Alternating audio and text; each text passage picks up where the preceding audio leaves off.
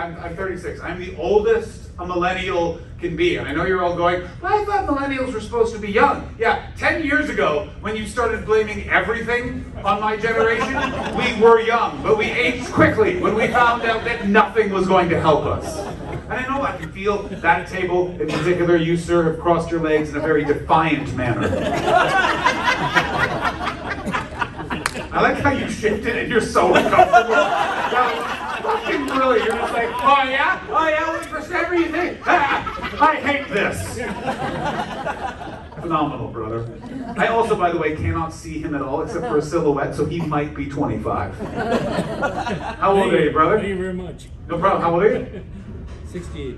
Don't fuck with me. That is the energy of a man that invested well in property in the 90s. 70s. In the 70s. I want to choke you out with my microphone cord. You probably got a mortgage for 10 grand, you bastards. 6 grand. That's insane. Do you understand if you walked into a bank and asked for a mortgage for 6 grand, they'd just arrest you? What did he do? We don't know, but he's up to something. Thank you, by the way, for taking that in the spirit in which it was intended, not immediately coming back at me with bullshit like, oh yeah, well we got all the property, but your generation would be able to afford a mortgage if you guys weren't so frivolous with money. Like your generation spends $20 on breakfast. And then I have to say, well, that's how much breakfast costs. And I was told by someone in your generation it was the most important meal of the day. It is. Don't fucking try and take credit for my joke, man. It's the most baby boomer move I've ever seen. While sipping a red wine, no less, that he is right, which means I'm right, and he's wrong. What is your name, bros? Reg. Rich? Reg. Reg? Reginald. Your name is Reginald. You bought property in the 70s for 6 grand and your name is Reggie? Yeah, my friends call me Reggie. Yeah, I'm sure they do. And look at them shoes. Oh, them your good hiking shoes, aren't they, Reggie?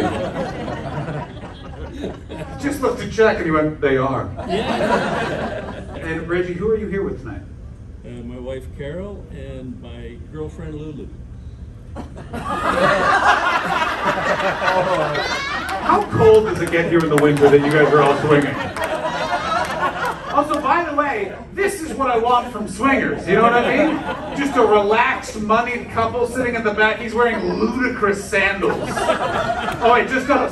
Look at those, there's so many straps, Reg. Oh my God, you've got a lot of money and a thick penis, because no one can pull those off. I want to point out Carol and Lulu are sharing a laugh, and I don't know what it's about, but I have so many questions. And yet I feel like I don't want any of the answers. You know what I mean? I just want to live in the mystery of it all. Have you ever been divorced, Reg? Yes. I knew it. No one's named Reggie in this had one wife. You know what I mean? Hello, my name is Reggie. I've been divorced many times, and quite frankly, I hate it. She was a housekeeper too. She was a housekeeper too? Like your father with the 3... No, Reggie. My father never fiddled with the staff. He was old school. He went out there like a frontiersman, you know what I mean? Different areas of the country or the world locating future wives. Unlike you small town Winnipeg people who can't look past their own property for whom to cheat on their wife. May I say, Carol is really approaching this with a level of confidence that I think means she used to be a housekeeper. Get married, keep the house. Get married, keep the house? Yeah, the housekeeper. Wait. I don't know how they won that argument, but I think they did. I think Reggie's money comes from the fact Carol found a husband, killed him, Reggie moved in. Right? No. Thank you. Because you never deny a murder, but that's the noise you made. I wouldn't say we killed him. I'd say the bullet did that. Oh, I'll tell you this story, and then we'll tell that grocery store story, and then we're done. Then we're fucking done. And me and Reg are going back to his lakefront property, and we're going to smoke those kind of cigars that only rich people have. That's right, Peruvian. Hey, you thought Cuban? Peasants. Right, Reg? He just went exactly. That's the kind of guy who has a globe that turns into a bar. Guy in the back? I guess that one was just for you and me, my friend. I don't like when governments tweet because I just want to be like, no, I want a number. I want someone to call and be like, hello, are you the one that said nothing to be done? I'm going to beat you up with one of my friend Reggie's sandals. Reg, you're 68. You are off the hook.